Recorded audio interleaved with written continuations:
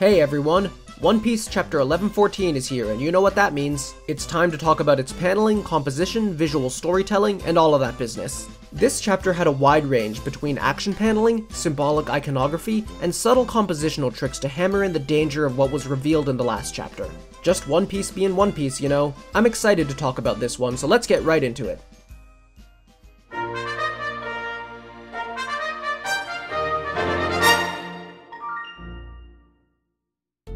Last chapter ended by telling us the world is sinking.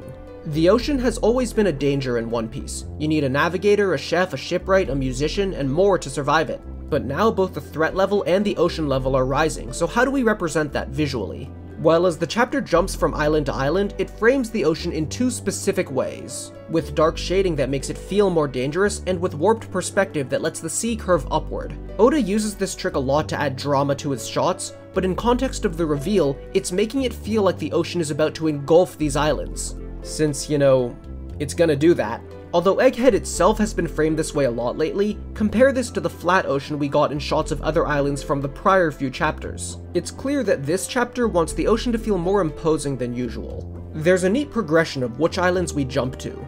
We start at Navy HQ, at the top of the world in some sense, and then go to islands like Mocktown and Water 7. Then to Impel Down underwater before jumping to Fishman Island at the bottom of the world. The chapter itself sank deeper and deeper down just as the world is going to. Of course, there's some great action paneling to talk about too.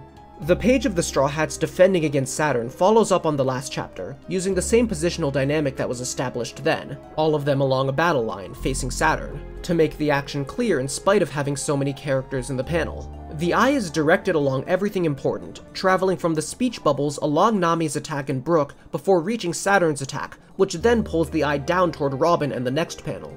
Darker elements are placed carefully to draw the eye along the same path with contrast as well. The next panel is the Straw Hats being caught in the net of Robin's arms, and I think there's a neat congruence in how even though we don't need a panel of the Straw Hats moving, we get a feeling of them flying backward toward that net because the arrangement of the panels and the flow of the eye. I also like the shape language you see in how Chopper can defend against Saturn because he's around Fuzzball, that compresses rather than break when he's under attack. Lucky for the Straw Hats, Saturn breaks away to search for the Mother Flame instead. This page is built around using circles in its composition, in order to direct the eye to the center and emphasize the flame itself. It makes something so small still feel like it has a grand effect. The contrast between the darker upper half and the brighter lower half draws the eye down and makes sure that Saturn stands out at the bottom. Oda has only given us 3 panels of the Mother Flame, and yet it's already a distinct shape that we're going to remember. Important story elements get unique visual iconography in a story as visual as One Piece. But my favorite example in the chapter of how visual One Piece is comes a few pages later, when Edison extends the clouds so that Sunny can reach the water. It goes beyond just making One Piece a visual story. It's a physical, tangible story. Powers, magic, and all the fantastical elements of One Piece aren't just there for fights, with the plot in between just being a bunch of talking to get us to those fights. The obstacles the characters face and the means they use to solve them are fantastical in physical ways and tie into the nature of the island that they're on. For me, that is the peak of what fantasy world building should be.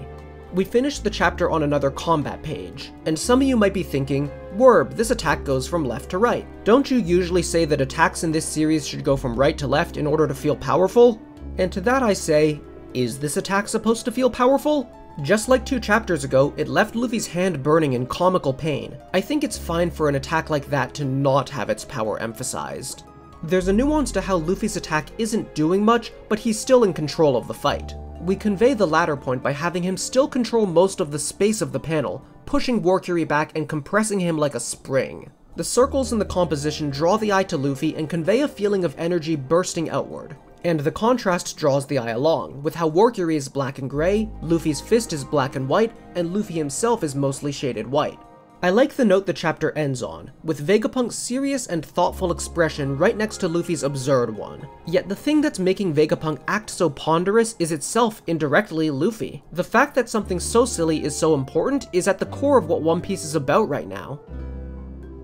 Something big is coming next week. Something I've been working on for a long time and I think you all are really gonna like. Make sure you don't miss it by subscribing and follow me on Twitter or Blue Sky for updates on it. There's actually a small preview available for patrons and channel members, so you know what to do if you want to see that.